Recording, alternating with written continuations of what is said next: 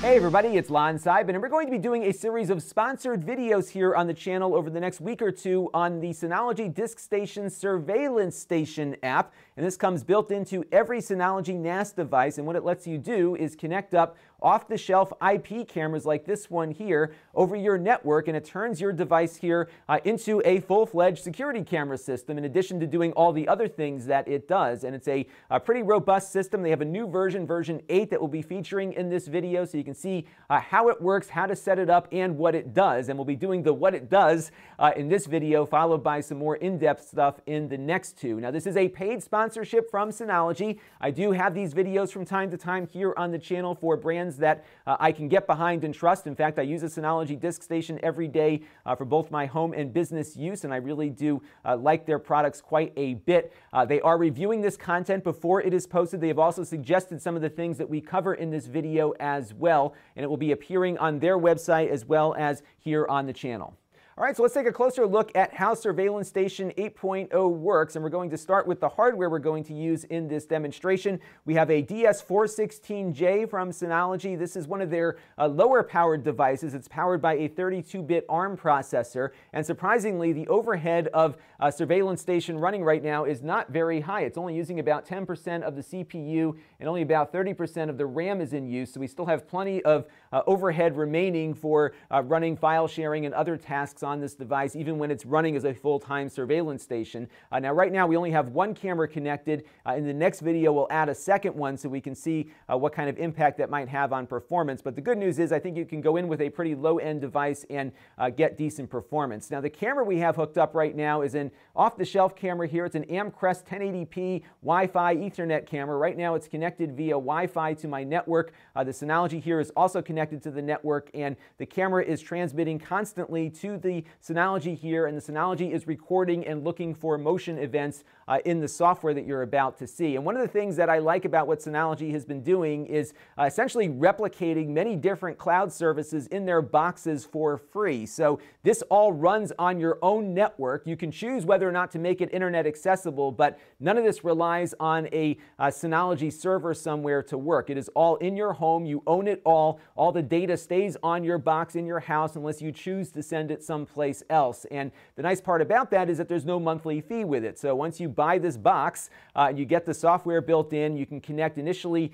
2 cameras to it for free, and they have additional license packs when you want to go beyond 2 cameras. But for many homes, 2 might be enough. And if you want to add a few more, it's not all that much more money to get those additional camera licenses. Now, it's compatible with over 5,000 off-the-shelf cameras like this one. This is a pan and tilt camera, which you'll see in a second when we get into the software. I'll put a link down below in the video description to their full compatibility list, because the chances are you might have one of these little cameras in your home. You probably got frustrated with some of the interfaces on these cameras, and the nice thing is you get a nice clean Synology interface with it that works with many different branded cameras the same way. So you really do get a way to centralize all this different stuff that you might have laying around your house, and you've got the full capacity of a rather large disk array to store all of the video from it. All right, so let's take a closer look now at how Surveillance Station operates on the software side. It installs via the Package Center, which is part of the web interface of every Synology NAS device, and it's a really slick interface. I've covered it in the past, so definitely check out some of my other videos on that.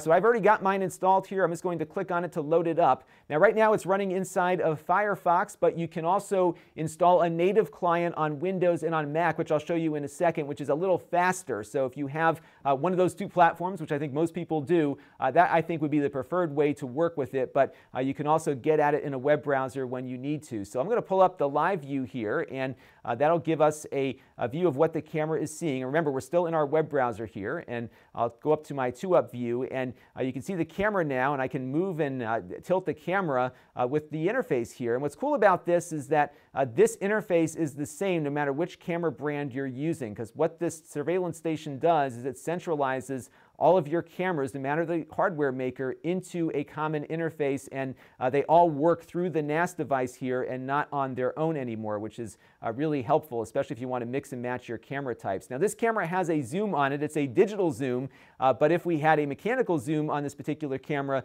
the interface, of course, would work with that. So that is the the web version. You also have the ability to look at a timeline and configure your cameras from here as well. But I want to show you what the Windows client looks like. So let's click on the Surveillance Station icon here, and it will pull up our login screen. Now I'm connecting via a local IP right now, but I could connect, of course, to a public IP over the internet or use a VPN or something like that. You also have the option to connect via HTTPS, and that also includes the web version too. So you really have flexibility to use this locally, remotely, both, or one or the other. So now we have this interface pulled up on the Windows client. It is a little faster than what you saw on the web version, so it does feel a little snappier. The video frame rate is more fluid on it as well, so I definitely prefer using their native client to the web interface whenever I can. I want to show you now the timeline, and what I've been doing with my particular box here is having it record everything and then look for motion events. And it's good to have that so you have some context, because if somebody swipes a package off your porch, you might want to see what was happening before that. Maybe when the person was walking up before the motion sensing got them, so you can have more of an idea as to who the perpetrator was that you might want to be able to catch. So what I have here is about 2 days worth of recordings, and you can click on each calendar entry to get that specific date pulled up, and then it stores all the recordings and then also gives you an indication as to when it detected motion going on in a particular scene. So I'm going to go over here to today, and we had a mail delivery around 2:45 or so. So I'm going to go down to that specific part of the recording here. And you can zoom in these motion events a little bit, especially if they are very brief things that occurred. So I'm going to go right to when he pulls up here. You can see him backing the truck into the driveway there, and here he is. And I can slow down the video if I want to get a better look at him here, and then maybe pull some screenshots off or something like that. So you do have the ability to very finely control what you see and when you see it, as well as have the context of the entire recording. So I can see him here dropping things off, and then because I'm recording everything, I can also see him drive away and have the timestamp of that event. And then when nothing's going on, I'm still having a recording of that taken, again, just for context purposes, and it's good to have that, I think.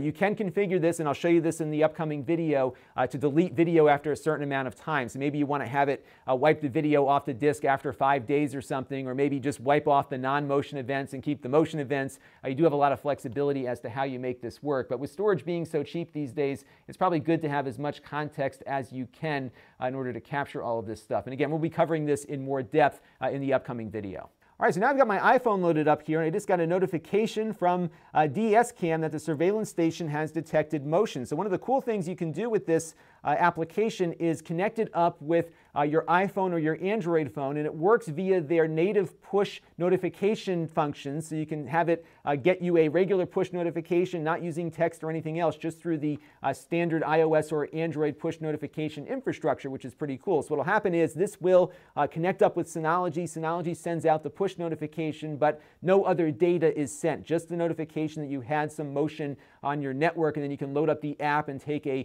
closer look as to what's going on. You can also have it do it through more traditional means like text message or email, but this push notification thing is kind of a neat way to do it. So I can pull up the app here and I can get into my camera. So if I got one of those notifications and saw that there was some motion going on in my network, I can log in remotely if you have your Synology configured for that, and then move the camera around here and try to figure out what's going on. So you do have the ability to use your phone to connect back up with this. And again, it's the same interface no matter which camera you're connecting to. So you choose the camera you want on the list, and then you can go in and take a look at it. There's a few other things you can do too. I can take a snapshot and have it save it into the app here. So if I see something going on and I want to give it to the police immediately, I can hit the snapshot button to download a still image into my device here, which I can then find on the snapshots roll here and give it to the police officer. It actually takes the still image right from the camera and not just a screenshot. So you get a pretty detailed image here, as you can see, of what just transpired. I can also download it into my camera roll too if you wish to do something like that. I also have access to all the camera recordings that are currently stored on the device. You don't get that timeline functionality at the moment like you get on the desktop version, but you can go to a specific time and then watch what's going on. I have my recordings go in 30-minute increments here, so you can kind of scroll through and see what was going on there. So really cool stuff here on the mobile app. And we're going to cover all of this in more detail in the upcoming video. So we're going to look at how to set it up, how to work with multiple cameras, how to get everything configured from a notification and motion zone setup standpoint. So a lot of cool stuff we're going to be covering in more depth, but I did want to give you this overview first to see how Surveillance Station works. We'll be back very soon with our Synology Disk Station here, and this is Lon.TV. Thanks for watching. This channel is brought to you by my Patreon supporters. If you want to help the channel, you can by contributing as little as $1 a month.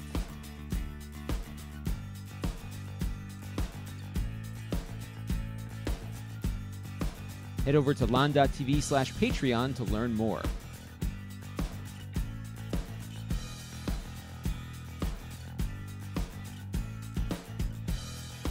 And don't forget to subscribe. Visit Lon.TV/S.